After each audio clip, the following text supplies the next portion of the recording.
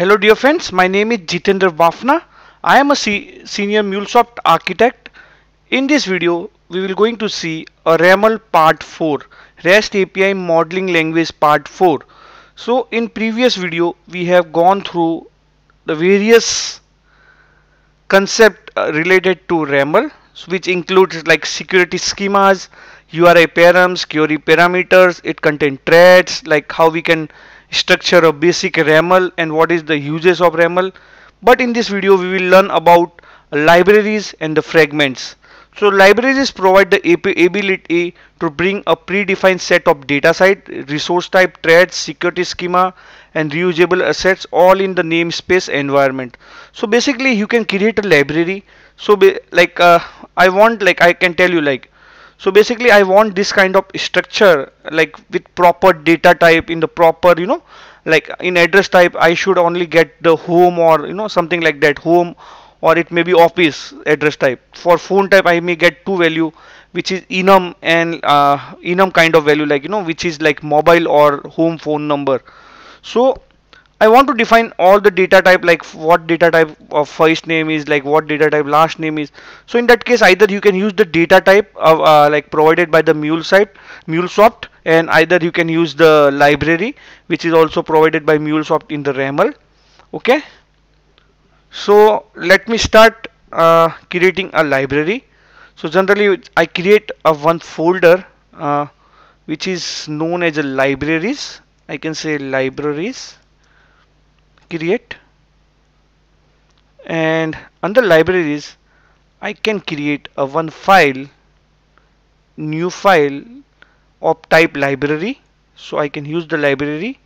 So there is a difference between library and the data type. Data type can have only one type, one type on it, support a single kind of data type, whereas like library support multiple types. I will show that. So I can say customer library dot raml. I can spell it correctly. So I can say create.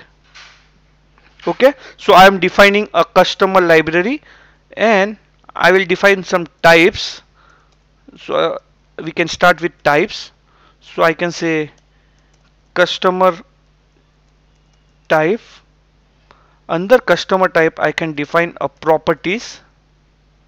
So let's see what properties I want. I want first name and the last name, then address is of type array, phone is of type array. So how we can achieve that, I will show you. So first name, so I write first name of type, I can say string, I can also say required, I can say true. Then I can also define like example. So in this case I can say example will be gems. Okay, then my second property is last name. So again this is type string, required true, I can say example, I can say gems, the last name is Watson. It's not examples, it's example. Okay, the next thing, I want to define a address which is of type array. So I will define one more type which is address. Okay, under address I want street. Okay, so let me do, okay, under address I will write properties. Under properties I want street of type string. Then I can write string of type string, I can say required, I can say false, or I can say true, whatever. Then I define the type equals to string. Here I have to give this space.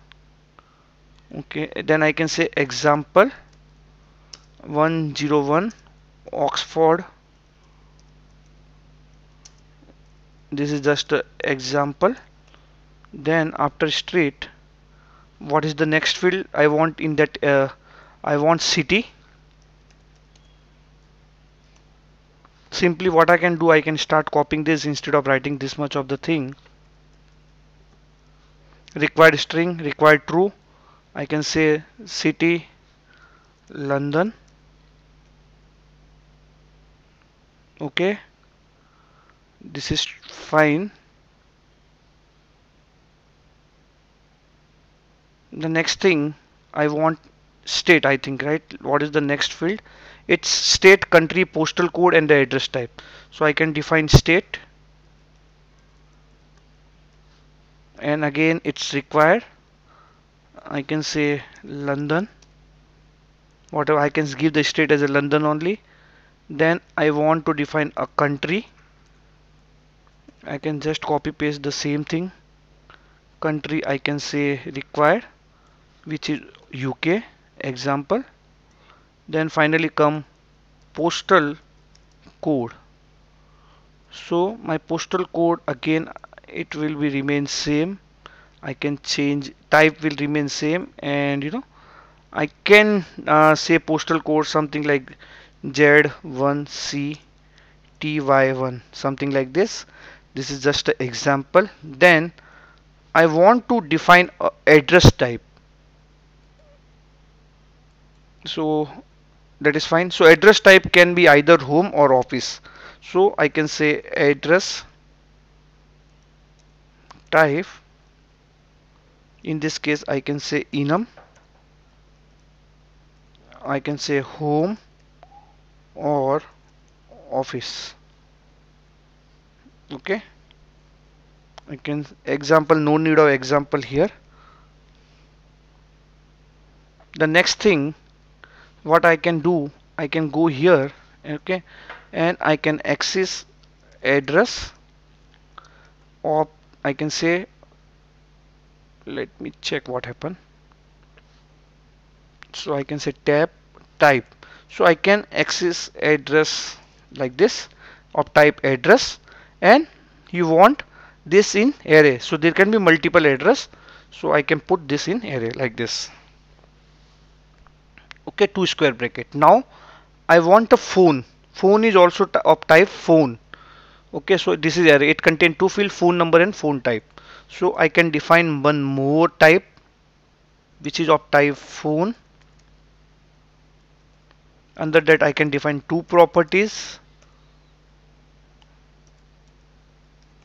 What is this? One is phone number, type string. So it's not type, it's type. Then I can say required. I can make this as a correct spelling.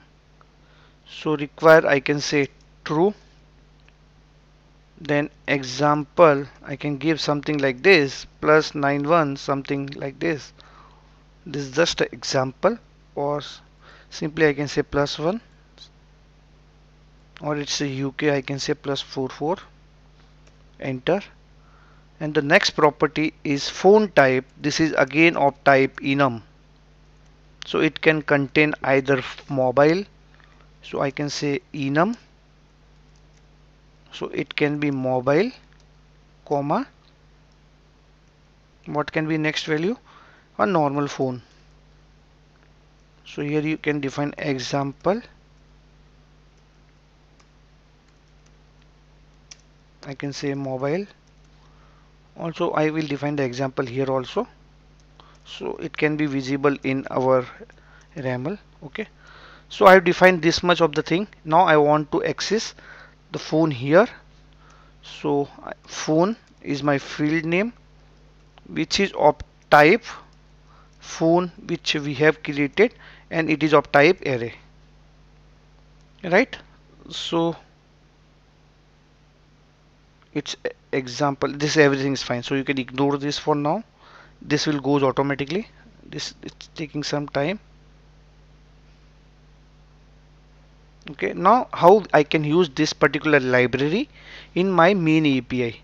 So generally I will create one endpoint of type, like in this particular, so I want to fetch the customer details, so I will create a new endpoint, customers. or get description.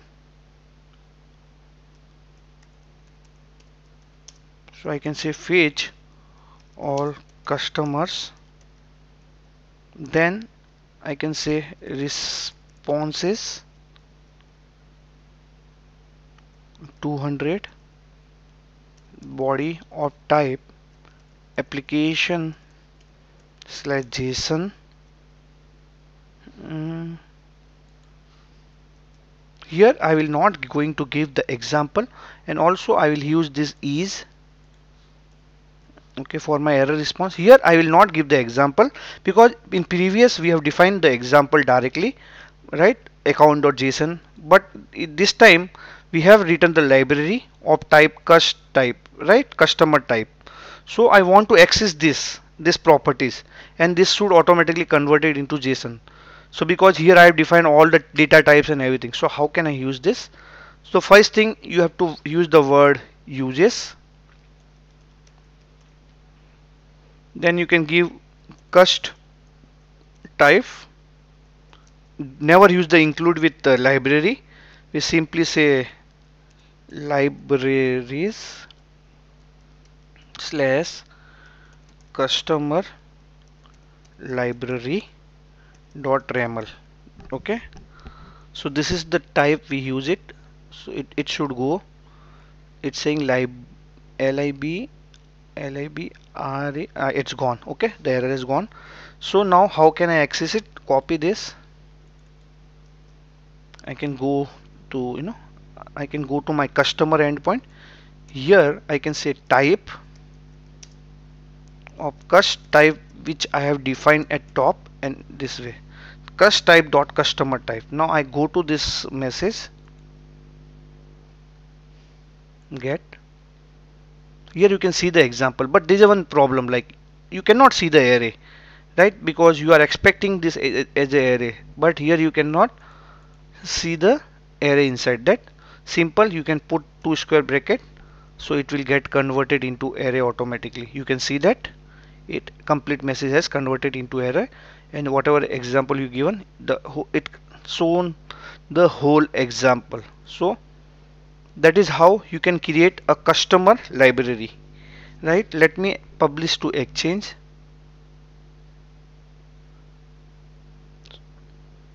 Here what advantage we are getting, instead of giving the example, so here you can define, like you can restrict the lot of things, like you can define your data type, you can define the enums and everything, right, for each and every field. So I can publish to Exchange. So I will show you fragments also. So like you can create this particular library outside this RAML, and you can use inside this RAML. So I will show that before, like what is fragments. The API fragment is a RAML document that has a version and identify, but it is not itself as a complete RAML specification. The API fragment is one of the following type defined by the RAML. See the RAML 0.8 or whatever. So basically we can define the API fragment for thread, resource type, user document, example, annotation, secret. So what benefits we are getting? So once whatever code we written in API fragment, that can be reused across n number of RAML within your organization or outside your organization, right? So basically you are promoting the reusability. Like if you are define some canonical schema, or like if you have some canonical schema for your customer, right? If you want to use across the multiple APIs, so you can define that into the fragments. So it is promoting a reusability. So where is my RAML? So I will publish it.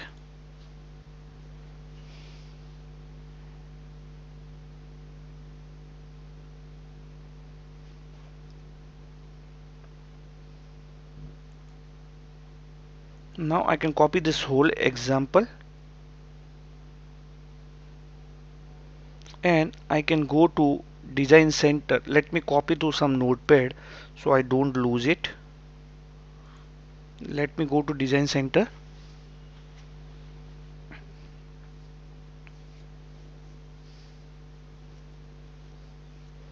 So you can say create new, create a fragment.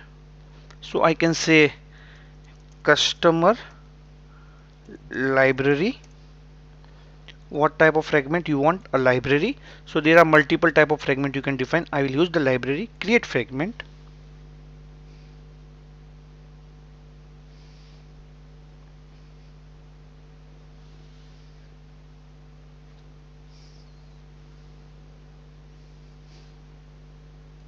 And I will copy. I have already copied that code with me. So let's wait while it's creating the fragment.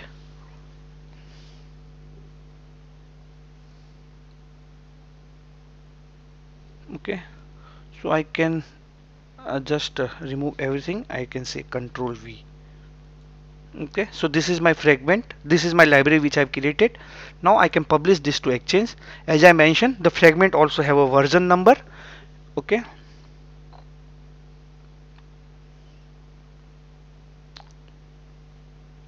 so I can say 1.0.0 and publish to Exchange.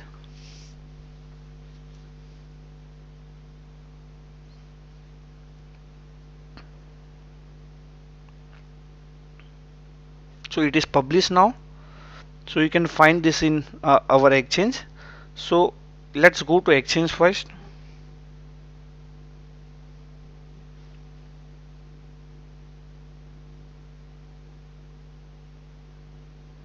So you can see the customer library here.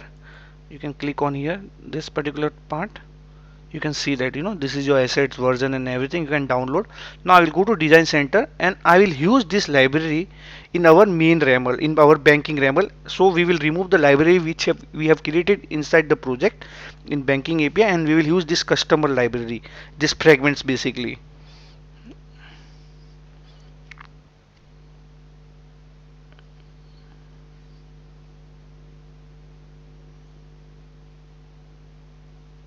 Let's wait while the project is opening. Sometime it takes a lot of time. It's depend on your connection.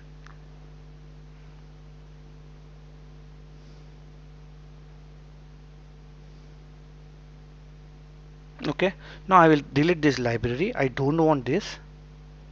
Delete it. Yes.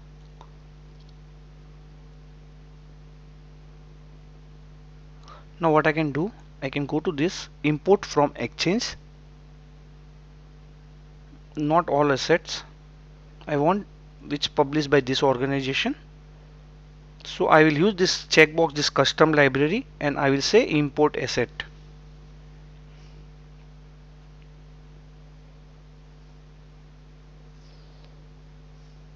So it will import the asset and it will add in your project.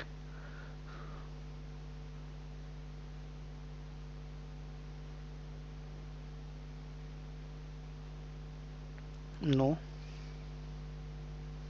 Okay, it has exported that file.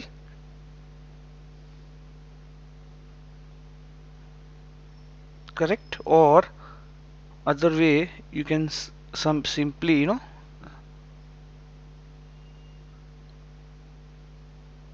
yeah, that's fine. Now what we can do, I can go to this particular file and I can remove this libraries.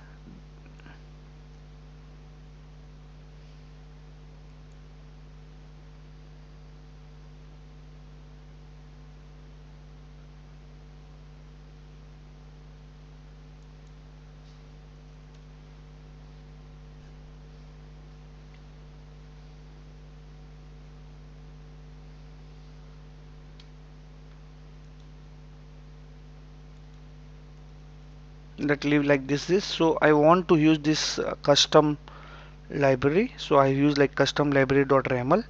So let me check my method.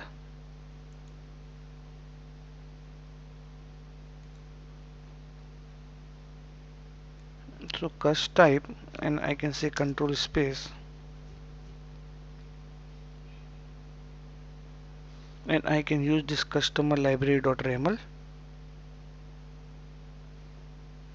Okay, so error has gone, and now I can check my, so you can see so basically you can use the fragment and you can define this library outside this project, and you definitely always export or like import from your Exchange, and you can reuse across the various RAML projects. So it's just a library we have created. You can use the fragments for your threads and for other things. You can make use of that. Okay, so I hope you like this video and you understand the concept of library and the fragments. If you like the video, please click on subscribe and the like button. Thanks for watching.